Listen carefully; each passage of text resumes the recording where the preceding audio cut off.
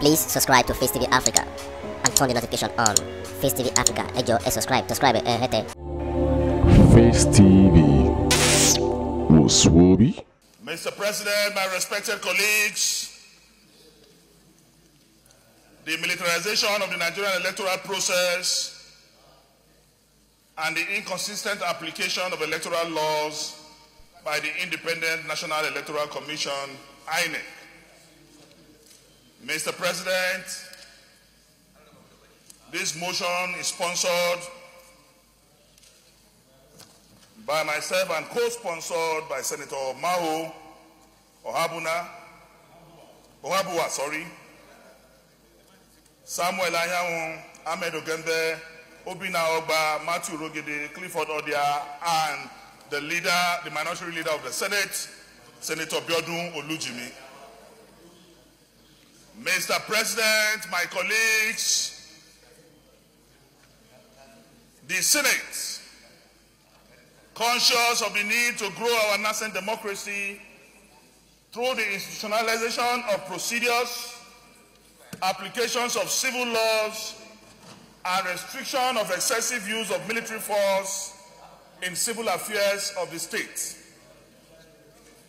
Mr. President, the Senate is aware of the growing militarization of our nation's electoral process and the inconsistent application of electoral laws by the institution umpire, the INEC, especially as witnessed in the recent national elections 2019, where the presence of the use of extreme military force akin to a war campaign was applied in electoral polling stations and the declaration of inconclusive elections as a term. My respected colleagues, being used inconsistently and partially at the whims and caprices of electoral officers in occasions that appear solidly as similar cases.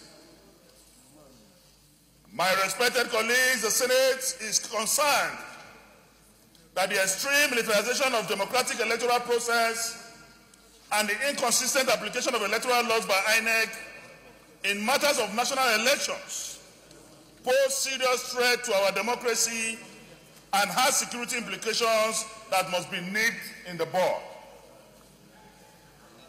Mr. President, the Senate is persuaded that the nation is on the edge of a precipice, and our democracy can be saved for future posterity if only we can build strong institutions that can operate within established laws and with our military forces restricted to their traditional role of defending the nation. The Senate accordingly resolved to 1. Condemn the massive use of military forces in national electoral process of the nation. 2. Urge the INEC to ensure the unrestricted and consistent application of all electoral laws without bias to a candidate or party in all elections. 3. Direct the Senate Committee on INEC to investigate all perceived inconsistent application of electoral laws by INEC in the 2019 elections. And 4. Urge the President of the Federal Republic of Nigeria to give assent to the recent amendment to the Electoral Act to ensure a level playing field and adoption of equal standards in all our national elections for a strong and peaceful democracy in Nigeria. Mr. President, we are all Nigerians. We live in Nigeria. What I saw happened in my own state, Kogi. Mr. President, calls for amelioration. Mr. President, the ADC to my governor, the night before the elections of the 9th of March, barricaded the entrance into Lokoja and personally, Mr. President, personally led over 200 armed men, some of whom are not authentic army and policemen, and stopped many politicians from getting access to the state. And every VIP that had a policeman with him was disarmed and the policemen arrested by the ADC to the governor of Kogi State. And as a result of this, the former governor of the state, his policemen were withdrawn and arrested, and Alhaji Ibrahim Idris had to turn back to Abuja. The same thing happened to Senator Ogembe. The same thing happened to a member of the House of Reps, Honorable Kabiru. When I saw this happening to them, Mr. President, I had to consult the Celestial and got to my village through Celestial means. Mr. President, as we can also see that on the 23rd, when we were having the House of Assembly and Governorship elections, this same ADC carried a rifle and led men pulling booth by pulling booth, snatching ballot boxes and shooting sporadically. Mr. President, this is not the democracy that Chief Obafemi Awolowo dreamt of. This is not the type of elections that Dr. Nnamdi Azikiwe proposed to us when they started the journey of Nigeria. This is not the kind of Nigeria that Sardauna Amadu Bello, I'm sure, is turning in his grave in anger. That this is not the Nigeria of his dream. Mr. President, when I saw in Rivers military men and armies barricading and blocking the entrance of the INEC headquarters in Port Harcourt, stopping INEC officials who have finished collation in their local government from entering the premises of INEC for final collation, then I begin to wonder what kind of democracy we practice. It is more worrisome, Mr. President, that the number of lives lost in the 2019 elections is unprecedented in the history of the Federal Republic of Nigeria. Even when the famous June 12 election was annulled, we did not lose lives in this magnitude. Will the Senate of the Federal Republic of Nigeria keep quiet? How long, Mr. President, shall we continue in sin and ask grace to abound? I call on my colleagues this morning. It is not about PDP. It is not about APC. It is about Nigeria. Where is NPN today? Where is UPN? Where is NRC?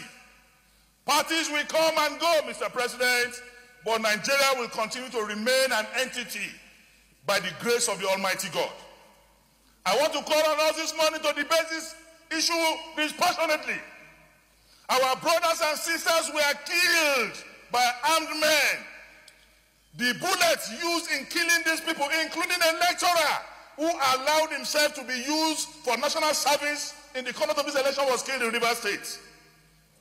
Youth corps members who swore allegiance to defend their country were killed during these elections. Mr. President, we cannot keep quiet in the face of obvious obscurity. In the midst of all this, Mr. President, it is pathetic that there is no presidential broadcast or statement from the leader of this country, who is also the commander-in-chief of the armed forces. This is a national calamity. We must, as a Senate, devise means to make sure that never in our history again will we conduct this type of militarized elections. The role of the Nigerian army is very, very clear. If a policeman by the polling unit cannot carry a gun, what will a military man armed to the teeth, both original and fake military people, what will they be doing in INEC office? The home of one of the commissioners in Rivers State, we saw the video taken over by the military. They even entered his kitchen and arrested people indiscriminately. Nigeria is not a banana republic. If we're out of fear, or some of us here, out of our election being declared as inconclusive, refuse to speak, a day will come, our children will ask us, Daddy, you were a senator. Mommy, you were a senator. When Nigerian elections was getting bad, what did you say? What did you do? A word is enough for the wise. I so move. Let me say that the essence of having the Senate is to ensure that we provide legislative intervention whenever and wherever. Let me second it, but before I second, let me.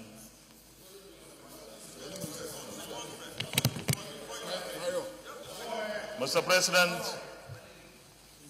President, the essence of having a legislature is to be able to provide legislative intervention to smoothen governance process, to ensure fairness and equity in all affairs of governance.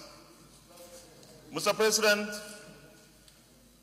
the challenges of elections in Nigeria have been here for a long time with us. It behoves us to look at those issues that we think and are convinced that truly require intervention by the legislature. When and if we are able to do that, we would have provided solution to the issues that Senator Dino Melai has raised. I believe that our process remains a journey. The electoral process in Nigeria still requires a lot of refining, a lot of fine-tuning, so that gradually we reach the El Dorado. Mr. President, let me say that the executive is equally concerned. So here we have an opportunity to discuss with the INEC what the challenges have been in this current dispensation, particularly the 2019 general elections, to have a panoramic view and evaluation of the total situation and see what we really need to address. But for me, and I believe for all of us here, the ball is squarely in our court. That is to say that we should review what happened and see where legislative interventions are required and where we believe is supposed to be administrative intervention. We put it forward before the executive for the amelioration of the program or the problems. I believe that INEC would have a lot to say. I recall that when INEC postponed the elections in the first instance, we were all sad. We felt we should find out what happened, because it has become a trend that every general elections in 4 years would be postponed, and that would cause a lot of trauma and massive losses of resources, including INEC itself suffering. So I believe that what we need to do is to look at those issues raised, which ones can we provide legislative intervention. But I believe that it requires INEC, it requires the executive, just like the legislature is very concerned. Thank you very much, Mr. President. Very brief intervention.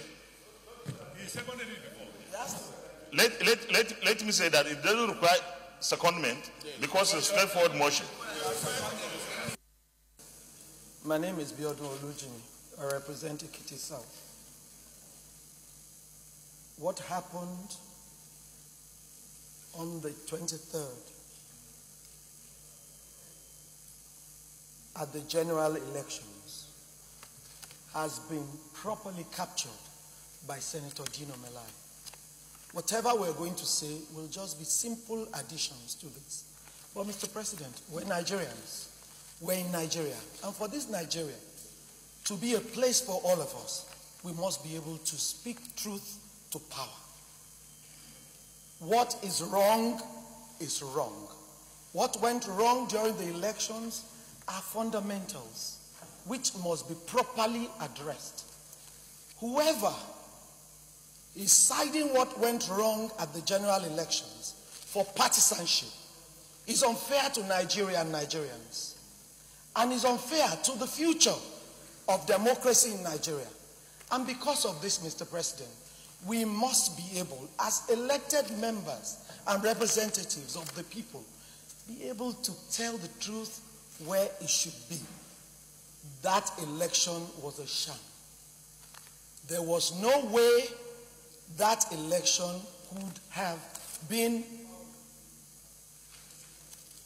an advancement on the 2015 elections. Because in 2015, everything was done according to the will of the people. Mr. President, everything was inconsistent. INEC was inconsistent. The parameters they used were different in various states and in very many units. That is wrong. Mr. President, can I finish, sir? There was massive deployment of military. In fact, it was inelegant to use the EFCC to rout people. They used the civil defense. All of them carried arms. Mr. President, there is no wrong that can validate another. We must be able, as a legislature, and this might even be what the 9th Assembly will start with. We need to look at the processes of our elections. From now on, somebody somewhere has refused assent to the electoral amendment. That amendment must be brought out and signed by Mr. President so that we can at least know that we are going part of the way. Two, Mr. President, rigging was legalized. Vote buying was the order of the day. We need to look into it. And the only arm of government that can do that is the legislature. The time has come for the legislature to rise to this occasion. And we are regulating INEC. Excuse me, sir. Distinguished colleagues, let me come in here, please. We have an opportunity to take this motion in a very stately and get some results. If those contributing must restrict clearly to the issue, because otherwise it will degenerate and will not make any progress. Senator Dino has raised most of the issues. So any contribution now, I would like to say is let me just finish. Should be strictly on us going at the prayers that has become, if there are contributions or suggestions, and we move forward. Because if we carry on, at the end of the day, we will not achieve the purpose of the motion. So if anybody is going along those lines, I will interject and we'll go straight to the prayers. The prayers have been said. The lead debate, lead motion, who was the main sponsor, has said, if there's any contribution to suggestions, then we'll make otherwise we will not make any progress. So let me restrict that clearly so that we can yeah. Just wait,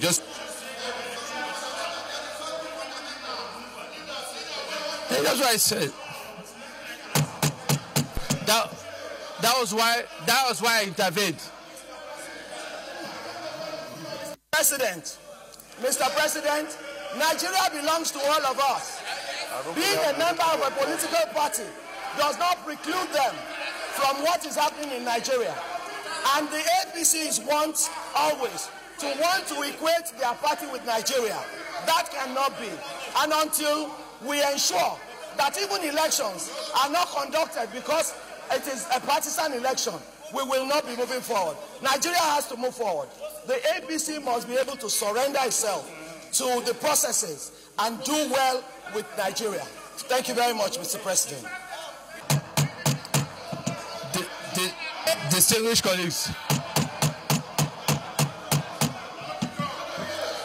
colleagues, I want to suggest we move to the prayers. Let's go to the prayers. Let us move to the prayers, leader. Okay. Point of order.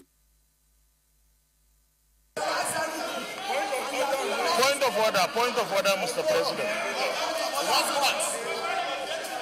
Point of order. Point of order. Point of order. Mr. President.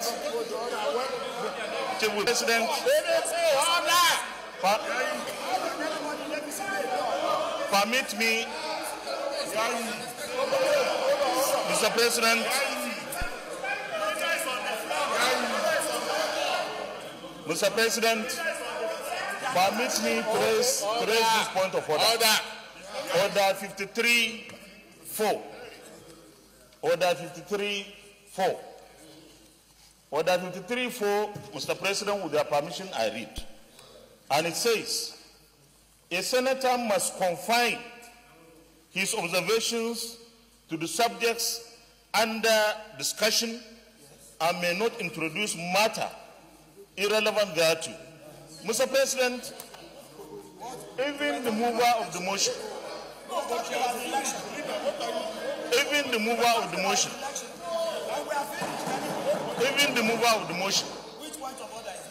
never, ever question the elections that took place. I feel that because there is an established process, there is an established mechanism through which anybody who feels dissatisfied of the elections, either process or outcomes, can go and follow the process. The election should have no business here. The debate should not be on the elections. If there are issues, we can discuss those issues. So I shall submit. Order is sustained. Distinguished colleagues, please, this motion is very specific. This motion is very specific. And I think that we have had 2 or 3 people that have contributed. If anybody, the only person I would like one more person, Senator Mao, because I know that you also raised this motion. You must restrict yourself strictly to the motion itself, and after that we'll go into prayers. Senator Mao.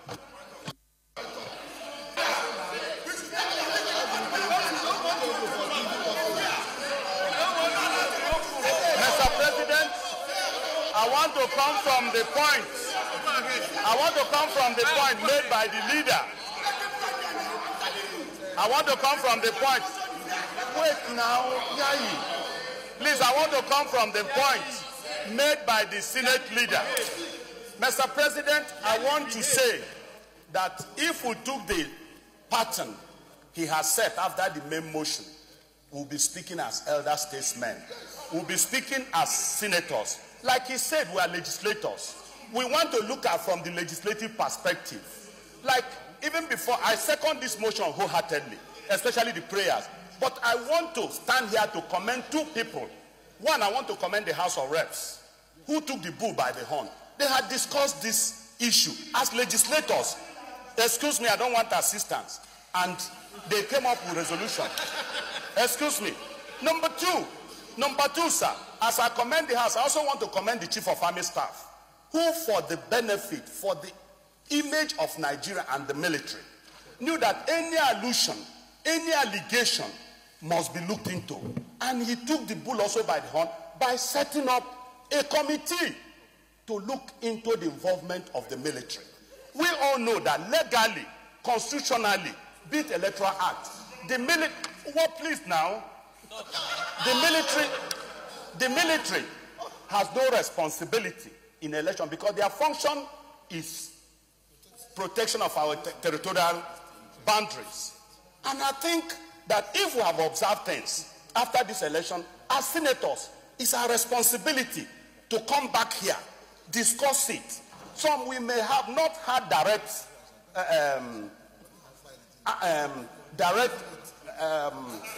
influence, but maybe from what we read or from what we saw. I give an example. Like he said, what we are building is a way also to look at the electoral bill or electoral act, which we should begin to work now, because from the experience of what happened here will guide us to mitigate anything that will restrict or stop free and fair, credible elections. Let's not please look at it from partisan point of view, whether you're in party A or in party B. If you look at these prayers, Mr. President, he has asked that we should ensure that the committee on INEC should invite INEC and look at what are the ways forward. What do we do? Mr. President, like I said, it will be unheard of if you look at some of the pictures we are seeing. People will be laughing at us. Some of us belong to IPU, ECOWAS, and other international parliamentary union.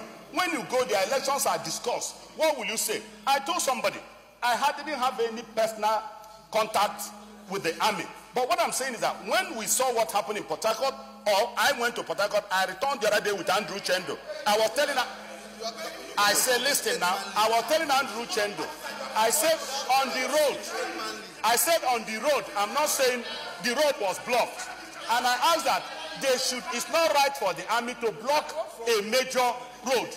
That's all I'm saying. So on that note, Mr. President, I want to urge my colleagues that these prayers are quite statemanly. I don't see anything vexatious in this prayer. We should go to these prayers and adopt them and make amendments where necessary, because this will help to improve and add value into the electoral act, because we are legislators. The executive will come in, the legislature will come in, INEC will come in, together we'll build a better electoral act for future of Nigeria so that we'll have a credible election.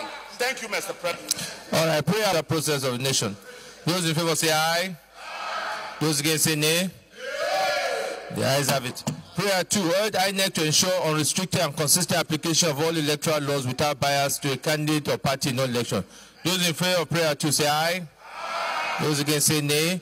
The ayes have it. Prayer 3, direct the Senate Committee on INEC to investigate all perceived inconsistent applications of electoral law by INEC in the 2019 elections. Those in favor of prayer 3 say aye. Those against say nay. The ayes have it.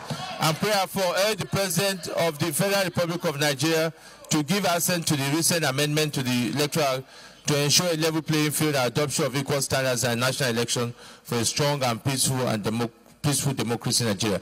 Those in favor of prayer 4, say aye. Those against say nay. The ayes have it. Thank you, distinguished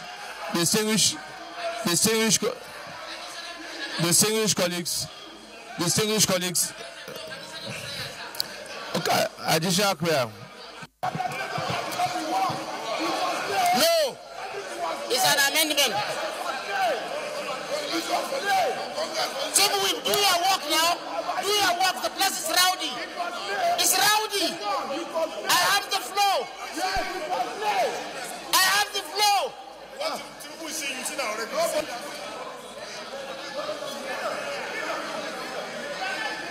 Okay, you are not hearing now.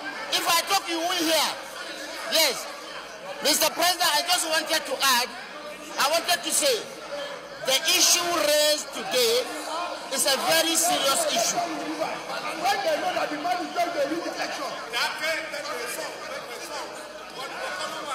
Sir,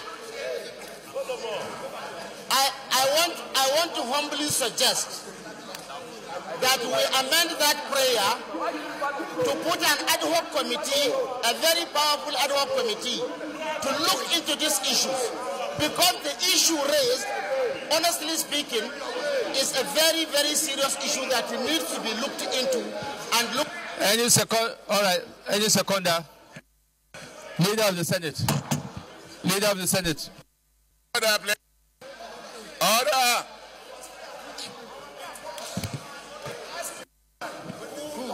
Mr. President.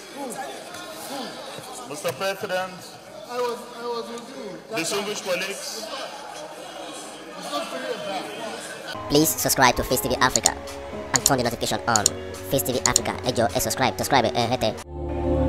Face TV was Swoby.